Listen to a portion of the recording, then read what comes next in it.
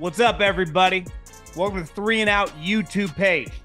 I'm John Middlekauff, and we are talking football all day, every day.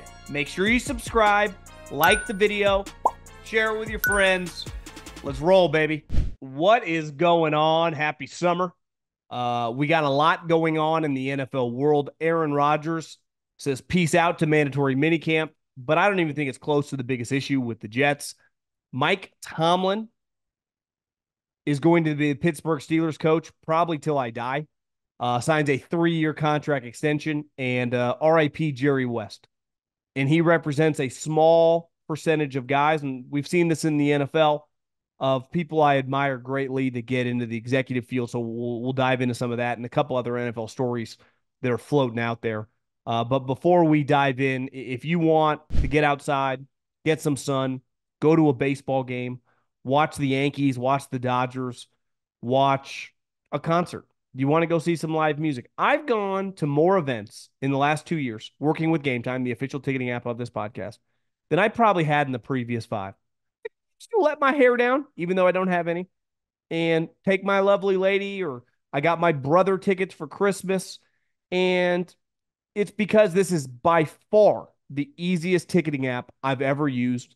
The ability to search by artist, by team, by venue, the price points, the sight lines, they have it all. So if you want to do something fun this summer, you should. Enjoy yourself. Go have a few brewskis. Go outside. Go to a concert. Have a fun time. Do it on me. Because take the guesswork out of buying tickets with Gametime. Download the Gametime app. Create an account and use the code JOHN for $20 off. Terms apply. Again, create an account and redeem the code JOHN for $20 off. Download the Gametime app today. Last minute tickets, lowest prices guaranteed. It's no disputing that Aaron Rodgers has entered kind of this part of his career where anything he does, anything he says becomes an immediate headline. And for people in the word business, that they love the clicks. For us talking about it, he's just an interesting figure. And he's done a lot of things that I have found head scratching, right? Like demanding a trade from the Green Bay Packers to the New York Jets. Thought it was nuts. Now, I'm not anti-ayahuasca. Never tried it. But a lot of people, made him go, what's he doing? The darkness retreat. All for self-growth, trying to improve. But let's face it, most of us couldn't go and do a darkness retreat for 3 or 4 days. So he has just done things in the last couple of years that has already added to a guy that I would say was pretty polarizing before that. And the story about Aaron Rodgers leaving mandatory minicamp immediately just becomes a massive story. And personally, I don't think it's a big deal at all. I have no clue at this point in time of recording this where he went. I truly don't care. And you'd go, Middlekauff, you're a hypocrite. You crushed Lamar Jackson for not showing up. Well, yeah, Aaron Rodgers has been with the team, just like Patrick Mahomes, just like Justin Herbert, just like Josh Allen, all the star quarterbacks, for the last 2 months. And he took off for a couple days in June, whatever.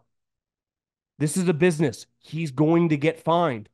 There are repercussions for his actions, and he didn't care.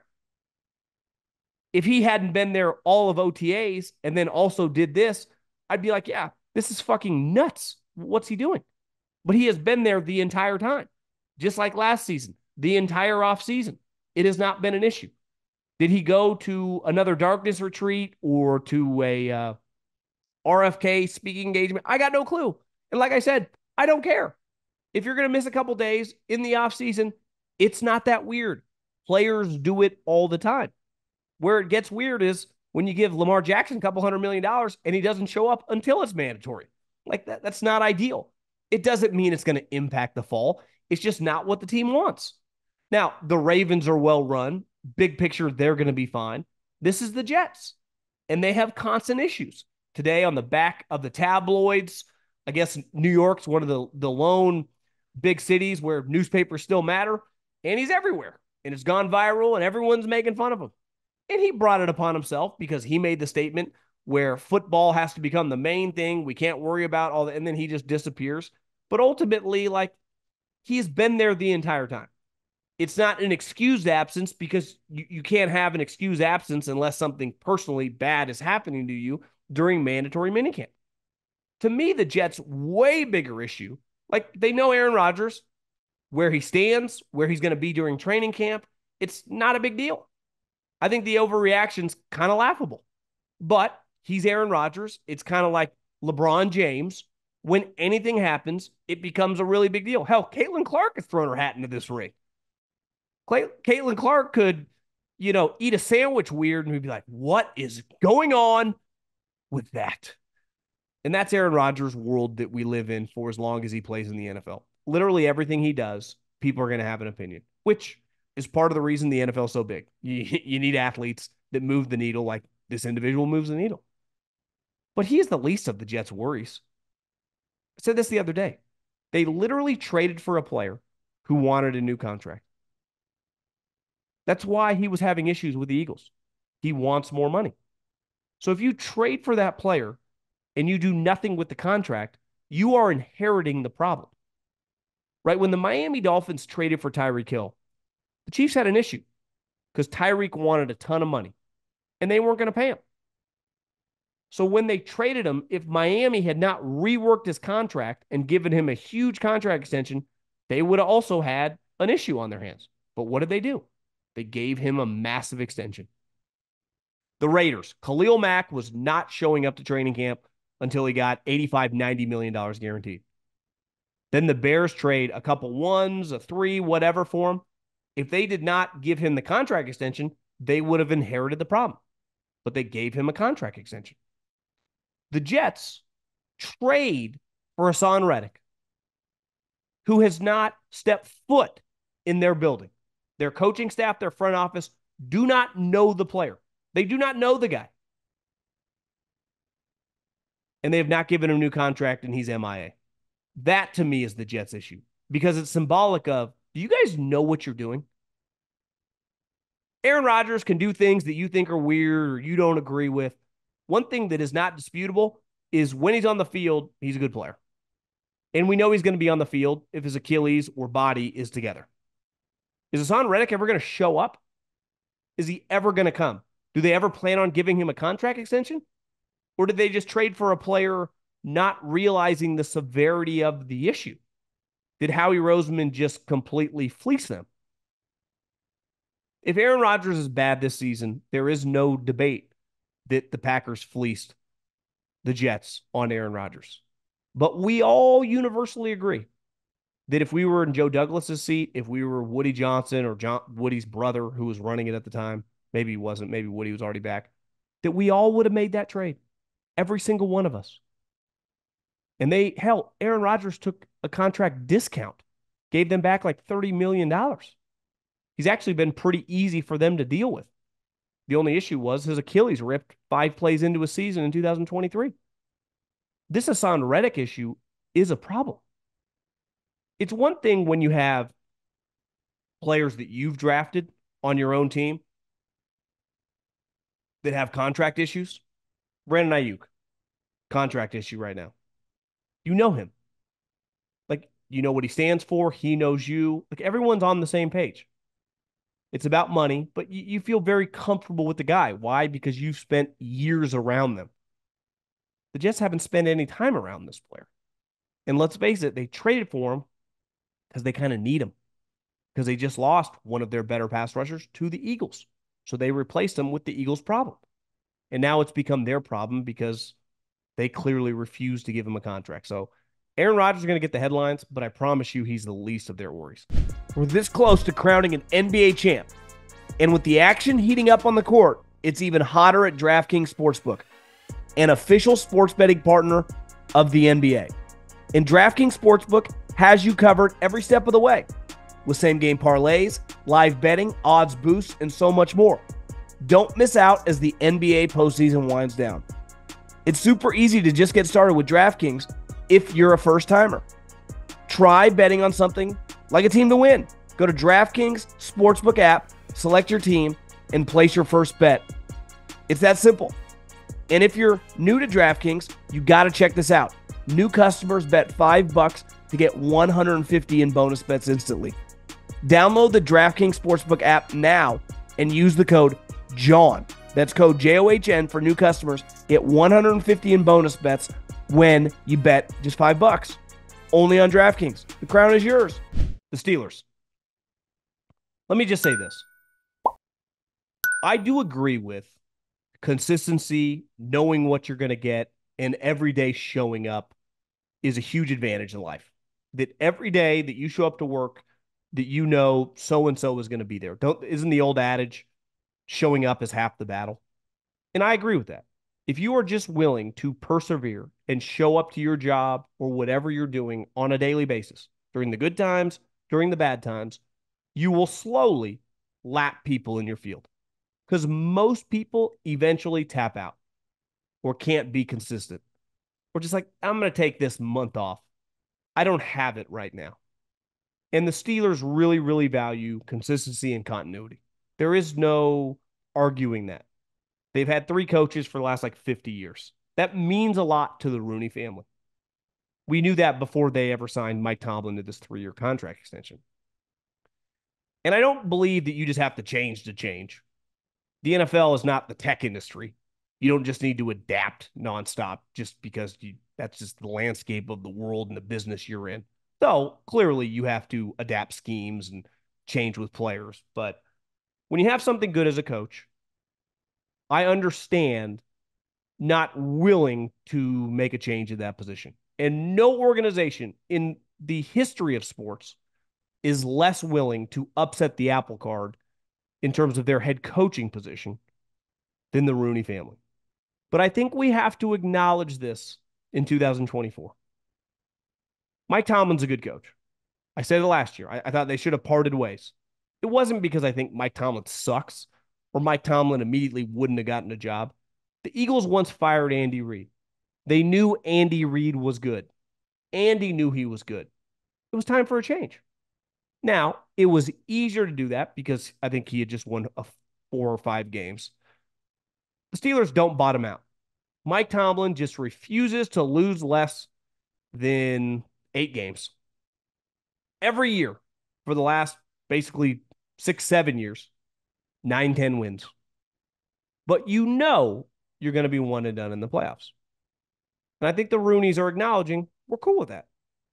We want no part of ever being what the New York Giants have become or what Carolina was last year. We don't want to be in that business. We're fine with making boatloads of money, which the Steelers clearly are, continuing to being a major brand in the NFL, playing on primetime games, winning our 9 games, our 10 games, and packing up after the first game in the playoffs. Because that's what this franchise is right now. And that's what I expect this season to happen again. And I'm not going to talk anymore as, this season plays out like I expected to, like it has previously, consistently over the last 6+ years, any differently than I have. I'm not going to say this is the time that it's time for a change because they're not going to change. As long as he wins. Now, if he wins 5 games, yeah, then maybe it would be on the table. But if he goes 9-8 or he goes 10-7 and he's a wild card team and he loses the Bills or he loses the Chiefs or he loses to Denver in the first round, he will come back next year.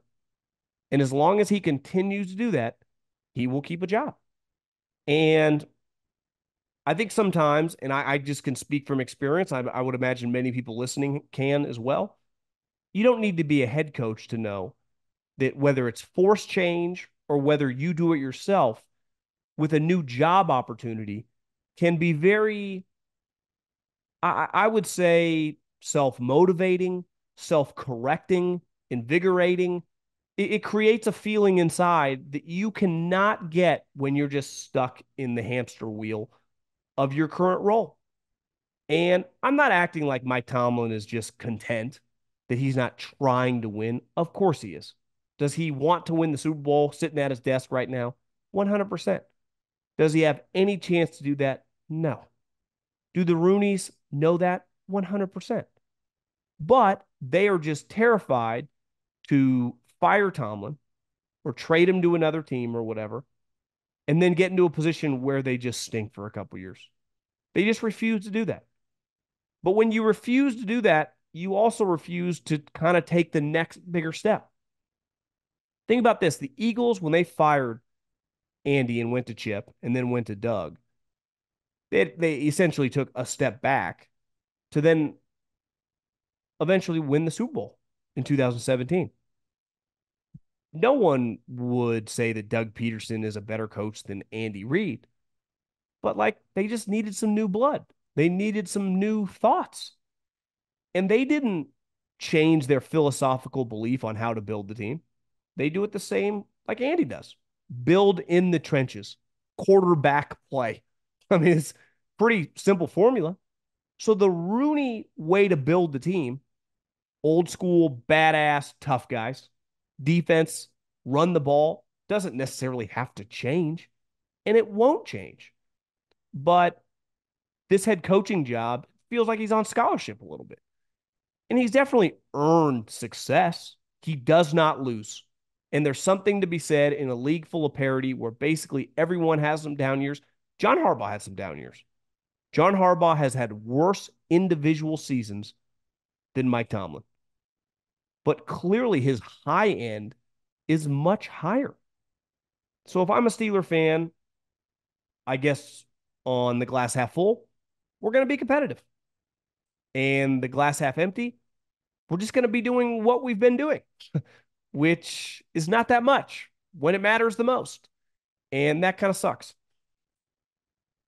Jerry West. When I was in radio, he passed away today. I used to go to a lot of Warrior games.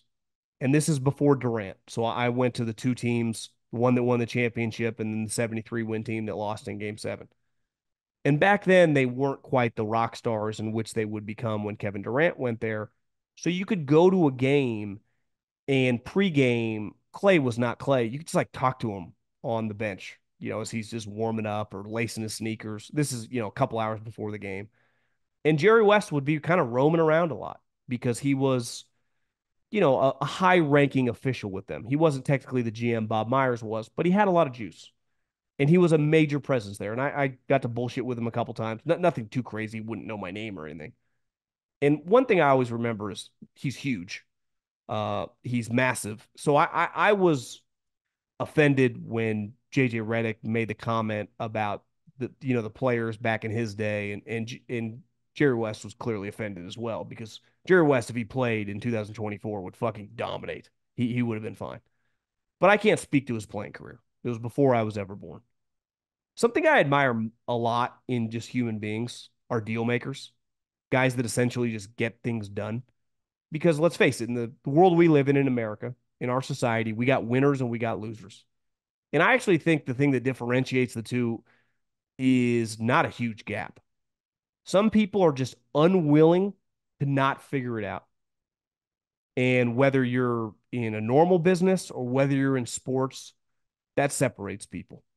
And when I look at Jerry West, I just see a guy who had gut feelings on things, who had an intuition because of his knowledge of basketball, and just stuck to his guns. And when he wanted something, he just made sure it happened. And this goes back to when I was a kid, when he signed Shaquille O'Neal from the Orlando Magic, which was an enormous coup for the Lakers back then and was one of the bigger stories in the 90s. And then when he pounded the table for Kobe Bryant. But the thing I remember most being around the Warrior teams for a couple years was, people forget this now, and if you didn't live in the Bay Area, you might not know this. One huge potential trade for the Warriors was they were going to trade for Kevin Love, but the trade was essentially going to be Klay Thompson and someone else for Kevin Love. And Jerry West looked at Bob Myers and most importantly looked at Joe Lacob, the owner, and said, if you trade Klay Thompson, I quit. I resign immediately. And I just think people that trust their gut, and obviously it's built through experience of having success and making your decisions. Like Jerry West had balls. He had stones. He's a dying breed of human being. I mean, the guy was born in 1938, so he grew up in a completely different time than several generations. But I've always respected elite players that then go on to become general managers. Because that job, unlike coaching, and he was a coach really briefly, I think in the late 70s, you don't have that much impact when the game starts, right? There are some famous stories of Billy Beane, the longtime GM for the A's, of like he'd work out during the games because he'd get his anxiety would be so high. Jerry West was notorious for that too. He would like get in his car and drive around Los Angeles because he couldn't watch. And again, he was the GM of the Showtime Lakers and the Kobe and Shaq Phil Jackson Lakers. But his anxiety was so high, it struggled to watch because as a player, you're used to controlling. Even as a coach, you get to impact it. As a GM in basketball or football, you're sitting there in a suit in the stands eating popcorn. You have no impact when the game starts. And I think we have a lot of guys in the NFL. Obviously, Ozzie Newsome transitioned in the 90s and went on to become one of the greatest general managers the NFL has ever seen. And still to this day, he retired a couple years ago.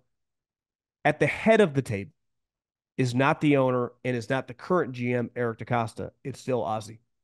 Why? He's addicted to football. John Elway, who played later than Ozzie, obviously made more money than Ozzie, and had successful business career, owned a bunch of car dealerships, did not need the money. And Pat Bowlen called him up and he said, I'll run the team. I'll fix this. And like Jerry West, the first thing he did was close a deal. Got rid of Tim Tebow and landed Peyton Manning, and it changed the Broncos for 4 years. And they became one of, if on a given year, the best team in football. Went to 2 Super Bowls, had a couple bad playoff losses, and obviously won in Peyton Manning's last year against the Carolina Panthers. And on a little bit lesser of a level, I wouldn't put John Lynch on the level of John Elway, but John Lynch does not need to be doing this. He does not need to be working 80, 90-hour weeks. Having the anxiety overcome you on a Sunday when you're in a box eating a hot dog, watching the football game, and having no juice. But this is who they are. Deep in their core, deep in their soul. They like being in the trenches. I was in the trenches for a couple years. It was a lot. It's very stressful. And some guys thrive in that environment. Some guys enjoy just like you're not guaranteed to win every week. You're not guaranteed to win ever. It can be a disaster on any given season if the wrong guy gets injured. But they fucking love it. And it's a small percentage of people.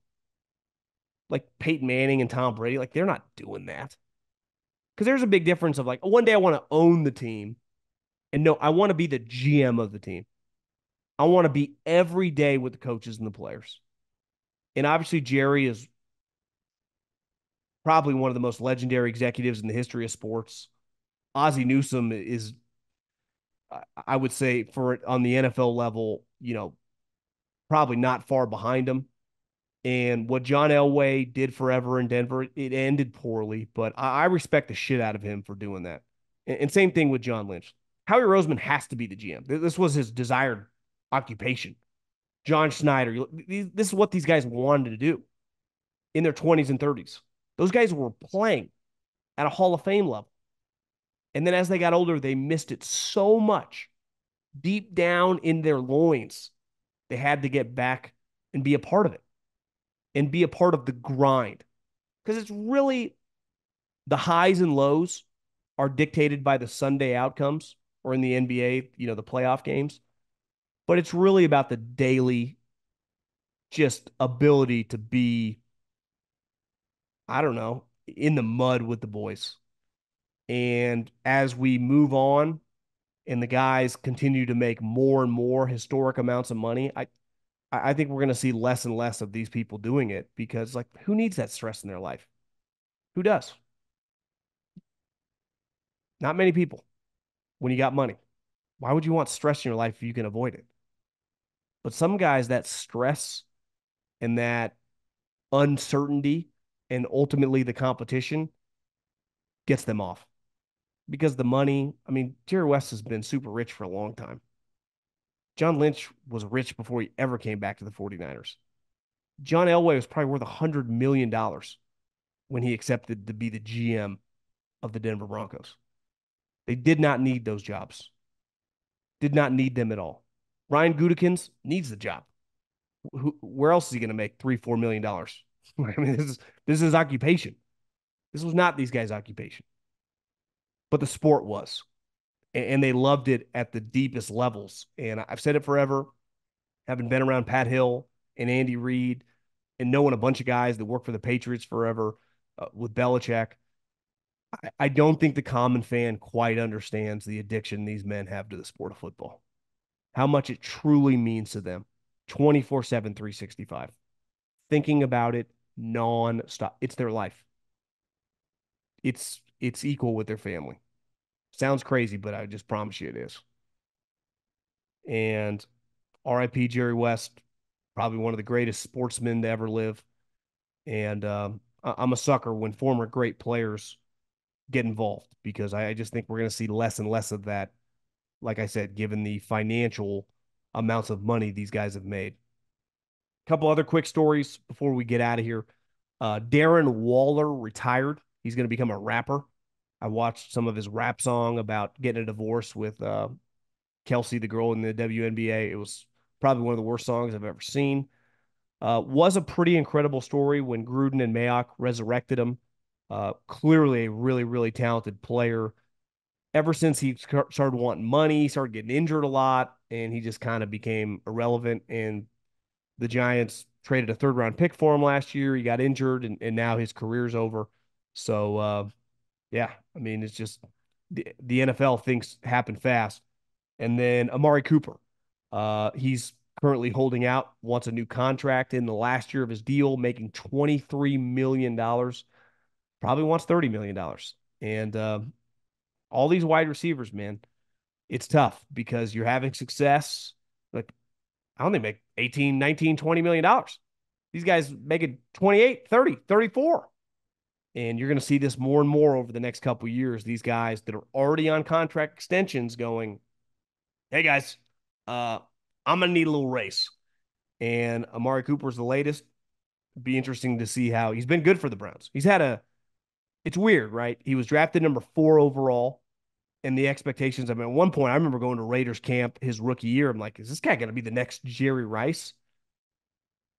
In a weird way, it feels like he's underachieved, but also been a fantastic player.